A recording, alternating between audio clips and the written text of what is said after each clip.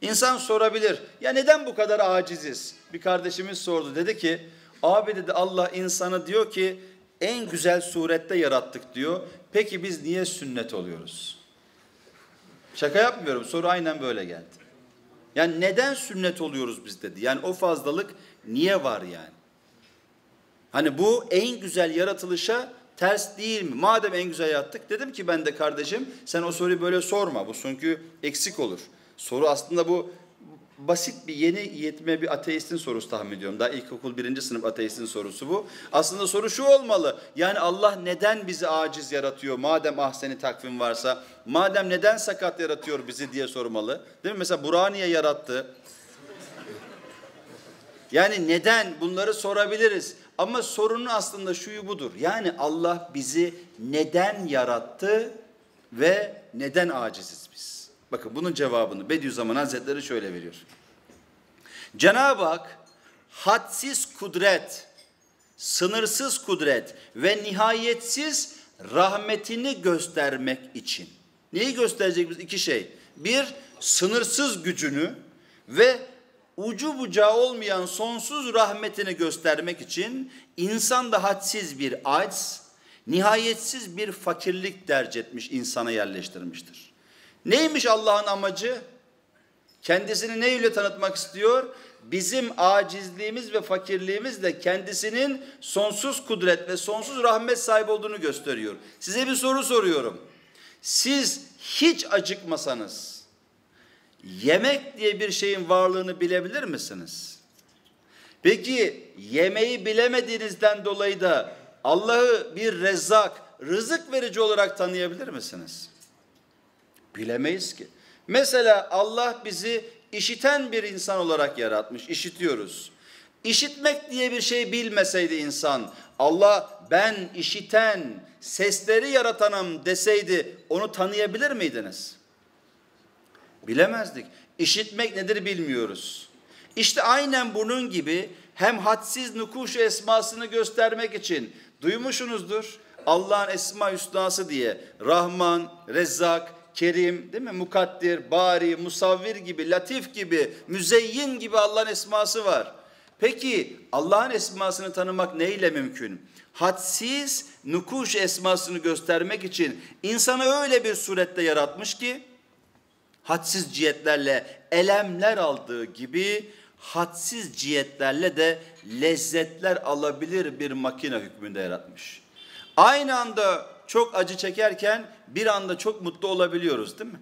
İki tarafa da özelliklerimiz açık, muhteşem bir makineyiz. Peki niye bizi böyle yaratmış? Ve o makine-i insaniyede 100'er alet var. Her birinin elemi ayrı, lezzeti ayrı, vazifesi ayrı, mükafatı ayrıdır. Adeta insanı ekber olan alemde tecelli eden bütün esma-i ilahiye bir alemi asgar olan, küçük bir alem olan insanda dahi o esmanın umumiyetle cilveleri var. Şimdi çok dikkat edin. Son kısımlar çok kısa burası. Bunda sıhhat ve afiyet ve lezzetler gibi nafi, faydalı şeyler nasıl şükür dedirtir? O makineyi çok cihetlerle vazifelerine sevk eder. Mesela hastalandınız. Hastalandığınız zaman mı şükrediyorsunuz, iyileştiğiniz zaman mı? İyileştiğiniz zaman. Peki acıktığınız zaman mı şükrediyorsunuz, doyduğunuz zaman mı? Yani bir karşılıkla bizi şükre sevk eden, ister istemez bir yemek yediğiniz zaman böyle bir şükretme isteği geliyor değil mi içinizden?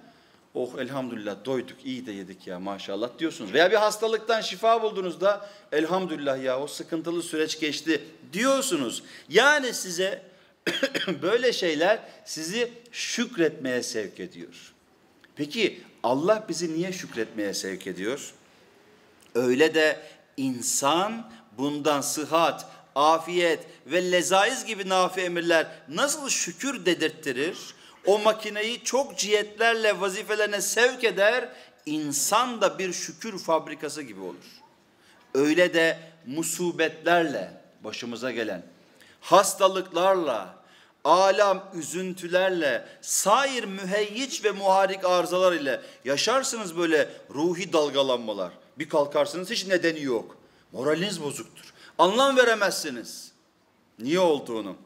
Diğer çarklarını harekete getirir, tehriş eder. Yani insan bir musibete uğramasa, bir eksiği olmasa, bir sıkıntısı olmasa ve günlük hayatı hep sabit gitse, yani bir çıkış bir iniş yaşamasa, arkadaşlar Allah'a şükretmez. Mesela çok anlatırım bunu. Memurlarla esnafların arasındaki Allah'a yakınlık sırları diye yani. Değil mi? Memurlarda sabit bir kazanç olduğu için, hani bir de çıkma tehlikesi de yoksa, rızkı için öyle kolay kolay Allah'la böyle irtibatı yoktur. Zaten sabittir. Gelir, planını yapar, 10 sene, 5 sene, 20 sene neyse. Böyle çok kolay kolay dualarında bir memurun Allah'ın rızıkla alakalı bir kısım yoktur. Peki esnaf böyle midir? Öyle mi Ramazan'ın, değil mi? Farklı değil mi esnafta? Allah'ım bir Audi daha alayım ya. Şimdi ne yaparsın? Esnaf sürekli olarak bir bağlantı. Niye? Çünkü işlerin ne olacağı belli değil. Yani bugün para kazanabilecek miyim? Veya bana kesilmiş çekler ödenebilecek mi? Bir sürü sıkıntısı vardır. Bu yüzden de sürekli olarak Allah'la bağlantısı artar. Yani aslında Allah'ın başımıza vermiş olduğu musibetler, belalar veya da zayıflık durumları Allah'ın rahmetinden kaynaklanmaktadır. Çünkü Cenab-ı Hak bize yardım ettiğini bizim hissetmemizi istiyor. Ama biz sürekli sağlıklı olduğumuzdan dolayı hastalanmasak biz sıhhatin bir nimet olduğunu fark edemiyoruz. Ta ki hastalık gelip sıhhatimiz gidinceye kadar. Öyle değil mi? Yani sen mesela böyle bir şey dedin mi İsmail bugün? Allah'ım şükürler olsun, bugün de çok sağlıklıyım, hamdolsun sana, bugün de yürüyebiliyorum, nefes alabiliyorum, hiçbir dişim ağrımıyor. Allah'ım sana ağrımayan her bir dişim için sonsuz şükürler olsun. Kulağım da ağrımıyor elhamdülillah, kulaklarım da ağrımadı şükürler olsun. Oh bak belim de ağrımıyor elhamdülillah. Dedin mi böyle bir şey? Demedin. Ama beline bir ağrı saplansa, böyle yürüyemeyecek bir hale gelsen, belinin ne kadar ağrımadığının bir nimet olduğunu hissedersin. Mümin dersin, abi bir tanıdık bir şey biri var mı? İzzet abiyi bizi götür bir belimize baktır. Ve o ağrıdan iyileştiği zaman ne dersin? Elhamdülillah ya şükürler olsun. Oh vallahi çok iyi geldi. Çok ağrıyordu abi elhamdülillah. Bak kaç defa hamd ettiğini bilemezsin. İşte bizim başımıza gelen musibetler, sıkıntılar bizi bir üstadın ifadesiyle şükür makinesine çeviriyor. Sürekli olarak dilimizden şükür çıkıyor. Peki şükrederseniz cennette bunun mükafatını görecek misiniz? Evet. Peki öyleyse sizi şükrettiren Allah hastalıkları size niye veriyor olabilir? Şükret diye. Cennete gir diye. Unutma niye yaratıldığını, unutma gaflete dalma diye. Çünkü musibet, bela, sıkıntı başınıza gelirse gaflete dalamazsınız. Sıhhat gaflet verir. Güya insan o arızalar ile ayrı ayrı binler kalemi tazammun eden hareketli, müteharrik bir kalem olur.